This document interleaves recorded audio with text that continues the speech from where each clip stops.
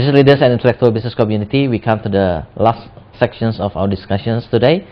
4 classic types of innovations, and we still have the resource person from the Center for Innovations, Excellence and Leadership in the Massachusetts, Dr. Hitendra Patel. Dr. Patel, we continue our discussions that we are talking about the 4 classic types of innovations by Dr. Rosabeth Moss-Kanter. And from the 4 aspects that Dr. Kanter mentioned, the strategy, the process, the structure, and the skills, according to experience, in which aspects the company fails the most? Sure. So first, we got to accept the point. I mean, innovation is not easy. Everybody understands it. Everybody understands the importance of it, but it's not easy. And the reason is it is all 4 of those things. You need to get the right strategy. You need to have the right processes. You need to have the right sort of organization structure, and you need to have the skills to do that. But what I found as a management consultant, I've worked with about 30 to 40 companies, and I've helped companies implement all 4 of those things in play. Right. The first 3 are easy to do, all right, because they are all mechanical. You can find an attractive place to play, and you can actually find how you can do it. The second one is the processes. You can put the processes in place to make sure that you have budgets and cash available for ideas. And the third one is, of course, the structure. You can put the structure in the right way too. That can be done. The last one is the most difficult, because at the end of the day, it's people. People who have to talk to each other, people who have to collaborate with each other, people who have to take the risk, and the willingness to take the risk. The leaders have to be tolerant of failures, because in innovation, fundamentally, people are going to make mistakes. And the value of learning, to say, I learned something. So what I find is the first 3, though they are also difficult, they can be done mechanically through the hire of consultants, and through the hire of professors and others to do this kind of things, or even internally. But the last one requires human beings, and human beings take time to change. All right, so the leadership and the communication aspects are the hardest part of this innovation chain. Yeah. In order for innovation to be successful, you need R&D to talk to manufacturing, to talk to marketing. Yes. They don't talk to each other because people have selected where they want to work. And by their profile, they're different. All right. Right. So the R&D guys want to get deep into the technology, and the marketing guy wants to talk only about the customer. So that is one by itself, natural forces. The other issue, of course, is that you might even have to do partnerships and channels. Now, most of us in business school have not been taught how to do partnerships. We've been taught how to do strategy, but partnering is like marriage. How many people are told how to do a marriage? You learn in the real time, but you don't get enough practice to do these things. Right. So it's the people. Ultimately, it's the people. Okay, last questions, Dr. Patel. What kind of innovation strategy do you think the most suitable for Indonesia as a developing countries? Is the strategy different from the innovation strategy that should be done by developed countries, or you suggest the same strategy to be applied in this country? I don't think you can take a paintbrush and put a paintbrush across, saying developed country or a country like the U.S. In the U.S., 90% of the companies are fast followers.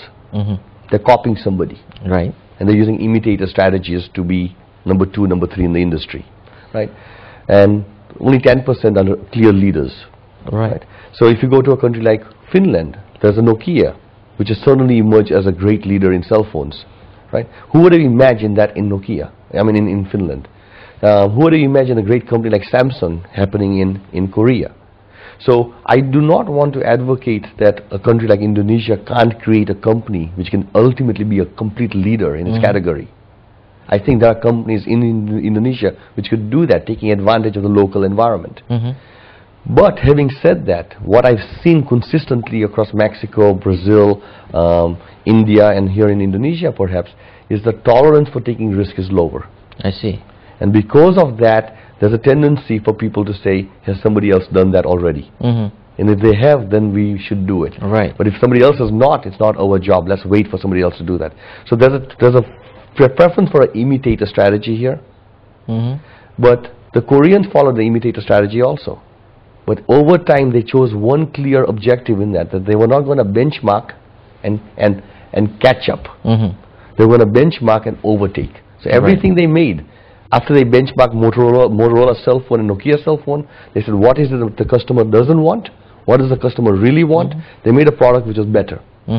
So it's incremental strategy anyway. It's an incremental strategy with a very clear understanding that you have to be very fast and you need to understand the customer very well. I see. And you make the thing better. Yeah, I'd like to discuss with you the idea of disruptive innovations from Clayton Christensen, which for me makes a lot of sense that in developing countries like Indonesia, we should use this type of strategy, disruptive one, in which that you don't add for more features, sophisticated features into a product, in which also this is an incremental strategy. It means that most developed countries will think of a product and think of how to add more features, sophisticated features that makes this product becomes even better and can be sold with higher price. But instead, thinking of how to make the current product simpler, but serving the basic function of the product and make it much more marketable. That is the idea of disruptive innovations. And I think also that this innovation strategy for developing countries is more tailored to the needs of the the market of the developing countries itself, which may not require such sophisticated products than developed countries market. So this approach seems to me very much logical and acceptable. What do you think about it? I think it's a good approach where you can perhaps win in the market if you're going to compete with the multinationals. I think it's a very good strategy to use. When in India, Tata basically said we're going to make a $2,500 car for people who can't afford a $10,000 car.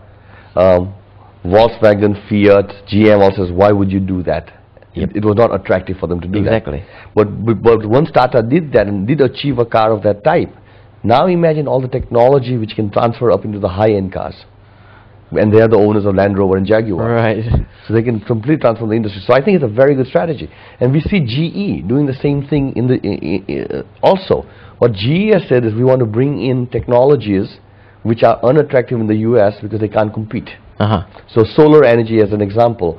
You can't use solar in the US because most people are used to a television, a refrigerator, a hair dryer, and no solar panel can provide enough energy to support all that. But now you take the solar panel and you go to Philippines in the villages where they have no light at night, and now with the solar panel they get 2 more hours of light. They had nothing, now you get something.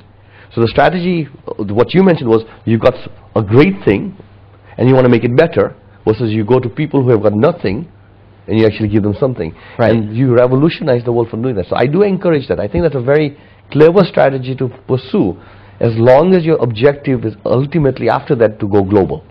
Because you've got to use that learning to now compete with the guys that are too expensive. The definition of global. I mean, global doesn't mean we have to go to the developed countries. There are still third world countries that also can be a big market for us. Dr. Bali, the perfect example is Samex. Samex, the Mexican company who makes cement, a client of mine who I helped them on the innovation front, basically recognized that it had understood how to do cement production in a developing country, using some of the best practices from the US and other places. But then they went to the Philippines, they went to Egypt, and I think they're here in Indonesia also. And they are the leader in cement production. So you're absolutely correct. I mean, you don't have to go to the US and markets or the European markets because they're big. You can go to other markets which are just as attractive. Okay, thank you, Dr. Patel. So, business leaders and intellectual business community, this very interesting discussions about innovations. Of course, for those who are interested in innovating something, or for those who are really looking for innovation strategy rather than imitation strategy. But of course, in imitating you can find innovations as well, how to imitate better. maybe it's an innovation anyway. Well, so business leaders and the intellectual business community, the summary of this discussion is that from the article of Dr. Rosabeth Moskanta, we learned the 4 classic traps of innovations. That is the strategy mistakes, that sometimes you aim too high, expect too high for the new products, that before it was developed, you already cut it down, you already killed the new ideas because you don't see there's a potential big revenues on it. What Dr. Patel said is that you have to give more time to the idea to develop, but don't invest too much yet. Yeah. Just let the idea develop and see when it is proven to be promisable product, then maybe you can take the action of investing it to become a pioneer product and to see for the next steps whether it's really marketable or not. And the second mistake that Dr. Kantor said is the process mistake, that you control too tight on the budgets, of the new product development team. That this Dr. Patel said that you should not control the budget too much, but there are other measurements to know that your innovation team works well, not on the financial terms but on the progress of the innovation itself. And the third is the structure mistakes, that sometimes the team of new innovation team and the existing business team are so separate because of these structure separations, and they are not really taking the ideas from inside of the companies, but rather than shopping for ideas outside. It seems that they are really two companies, the different companies. This is a waste of resources that the new product team can dig from the existing product divisions, and this can be solved by more communications and also with I think with more creative in structuring.